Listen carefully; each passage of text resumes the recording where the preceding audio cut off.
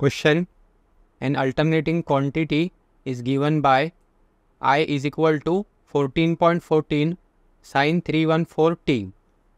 Find RMS value and angular frequency of the wave. Solution: first of all, we will write what is given.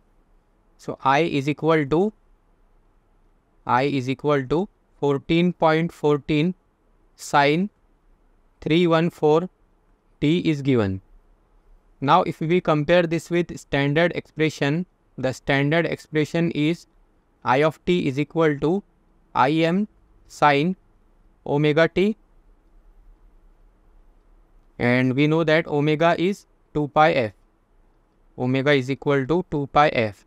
So therefore I of t is equal to Im sin 2 pi f t. So therefore Im is equal to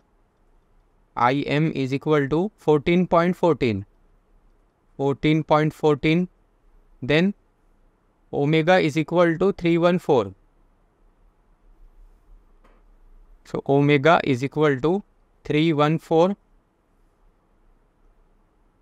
What we have to find? We have to find RMS value.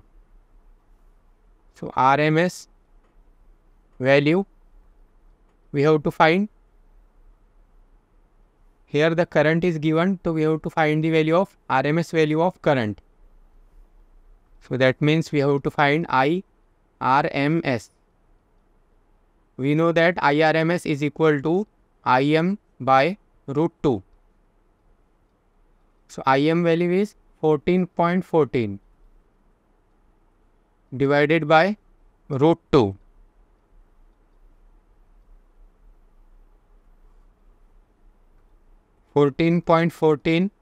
Divided by root 2.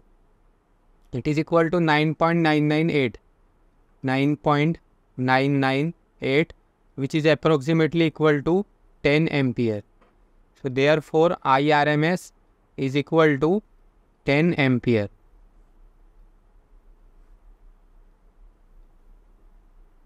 Then next we have to find angular frequency. So angular frequency. Now angular frequency is denoted by omega.